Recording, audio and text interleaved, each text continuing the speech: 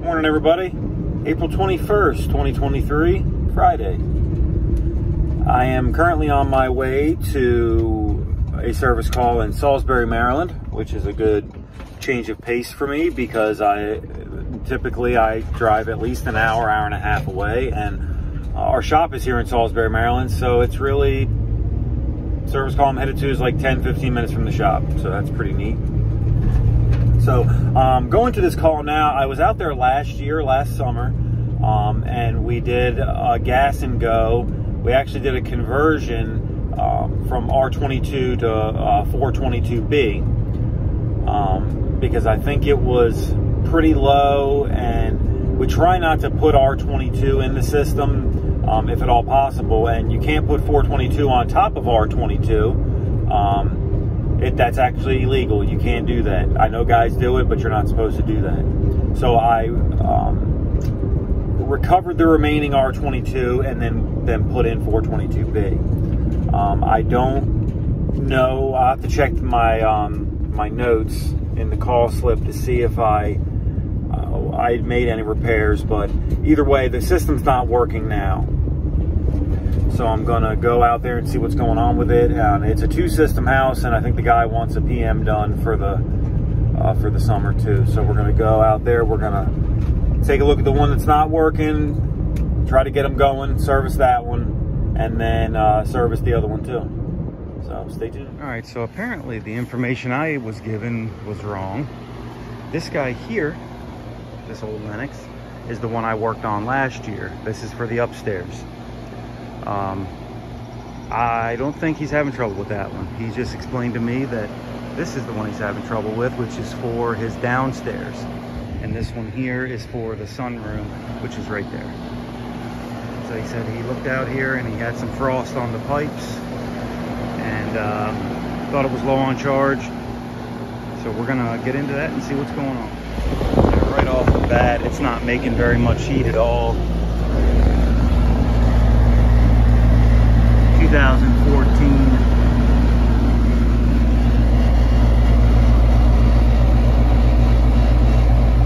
Yeah, she's not making no heat. Suction line's not cold at all. Liquid line, it's just, these are the same temperature.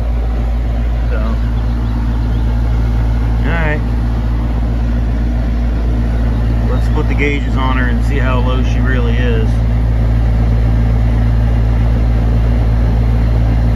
12 degrees of subcoolant at once.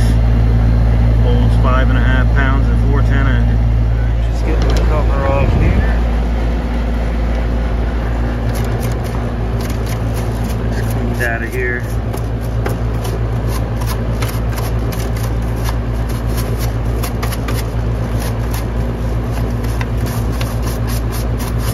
So straight air conditioning unit with a hot water coil, and he has a boiler that supplies hot heating water for his heat. Alright, get the gauges hooked up. We'll see what this thing's doing. Alright. I'd say she's right low. I'd say she should take at least 2 or 3 pounds. So before we do anything, shut it off.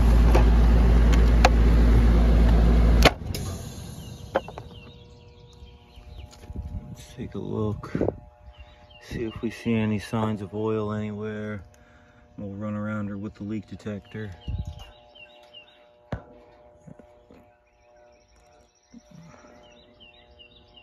Probably check the indoor coil too. I'm not seeing any oil anywhere. Neighbor's air conditioner just cut on. I'd be willing to wager this leak is in the evaporator coil. So as a matter of fact, I'm gonna start there. All right, I'm gonna run around her with Old Faithful TechMate. I've had this thing for over 10 years. She's found a bunch of leaks for me. She's old. Sounds like a truck passing by, but she'll pick up a leak. Well, that's a welcoming sign of the crawl space. Oh, 2 of them. I hope he ain't in there. Damn, got even more snake skins. Holy crap. Alright. We have a Aquatherm air handler by First Company. This does, this has a hot water coil in it and a refrigeration coil in it. We're going to mainly focus on the hot water, the refrigeration coil. See if we can find this leak. I wonder if they replaced this air handler in 2014 when they replaced the outdoor unit. It is 410A. Let's see if I can find a date code on it. I'm not very good with First Company's serial numbers or date codes. No idea what that means. If that's it. I doubt it. Alright, let's get this cover opened up and take a look. Here's our air handler.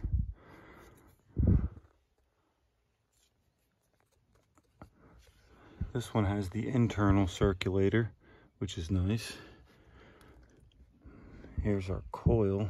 Might have to get this cover opened up a little bit. I can't take it all the way off because the refrigeration lines go through it, and also the drain lines. So I'm gonna try to leak check it the best we can right from here. All right, I popped the top on this condensing unit.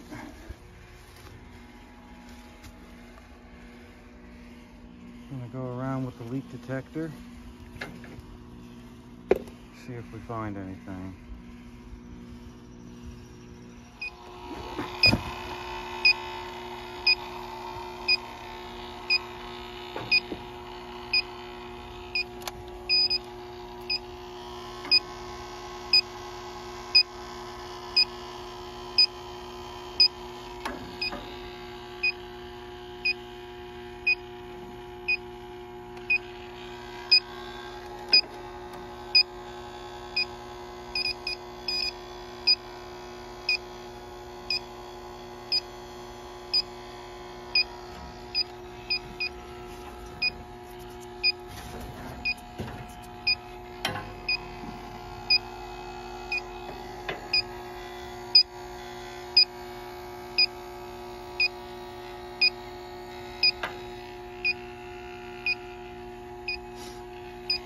False alarm.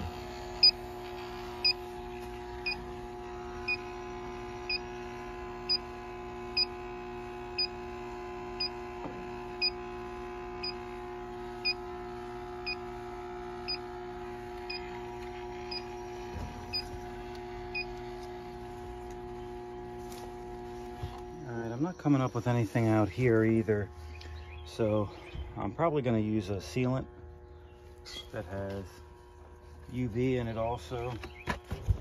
This stuff here, one and done, leak stop plus UV. Oops.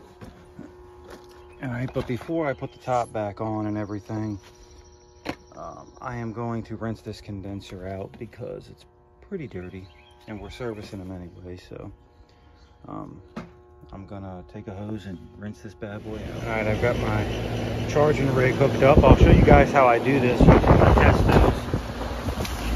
So I use this T here, this T. So my suction side Testo is right there, T, and then that will go to my manifold. Just using the low side here. We're gonna start charging this baby up. Blood off here.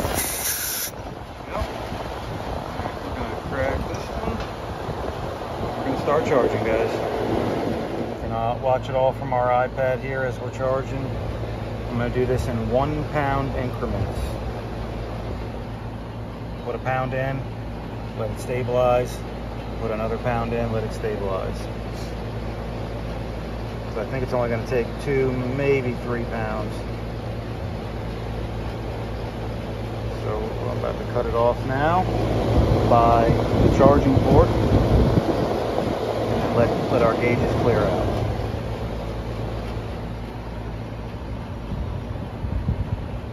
Alright, I've got just over 2 pounds in it. And I've still not yet made any subcooling. It's getting close though. I'm right about negative ½ degree of subcooling. That should start coming up in the next couple minutes. So we've got 2 pounds in so far. It might actually take more than I thought. It held, holding charge on the data plate was 5.5 pounds. That first company air handler has a pretty significant size coil on it, so the whole thing might hold 6 pounds of refrigerant. We'll see what it ends up at. I've got a skosh over 4 pounds in her. I've got 8 degrees of subcooling, 3.7 superheat. I don't know if I'm going to hit that 12 degrees of subcooling that the data plate says, not matched up with that first company air handler. I'm pretty close now. I'll let it run for a few more minutes and see what she settles out at. But I think this might be all I'm going to do. I think that might be all I'm going to put in her. All right, I haven't added anything else to her. She's settled out right around there, so I think we'll be good. We got the leak stop in her with UV, so if we ever have to come back to this, we'll look for signs of the UV and fix the leak. So, all right, I'm gonna take my stuff off of this one. I'm going to move over to the upstairs unit just to check it out. Where I was here last year, I just want to see how it's doing. This is the upstairs unit now, and that condenser motor sounds like she's about to lock up.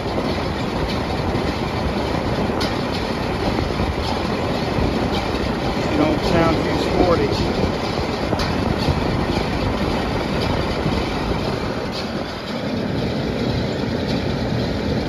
I think it's about time for this one. She's from 1996.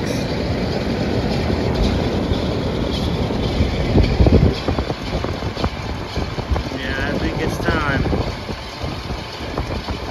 All right, guys, we just finished up with that service call. There's a lot I did that I didn't record, like when I did the PM on it, and just going over some things on that upstairs system. So that upstairs system is on the chopping block. I'm not letting him put any more money in that system. I don't want to see him put a condenser motor in it, even though it needs it. So hopefully he can, he'll replace that system soon. I'm gonna give him a quote on it and see what he says. So, I mean, the system's from 96. I mean, you don't owe him nothing, that's for sure. And the downstairs system is from 2014. And that one was replaced in 2014 and was the same age as the upstairs system. So that was 9 years ago. So that means the upstairs system lasted 9 more years than the downstairs system did. So it's definitely time. Definitely time. But we added the stop leak to that downstairs system. We got them charged up. And if I have to go back there again and I see a low charge situation, I can look around for the UV and try to pinpoint that leak a little better. So, but that's going to be it for this one, guys. Please like the video and subscribe to the channel. I'm off for the next one.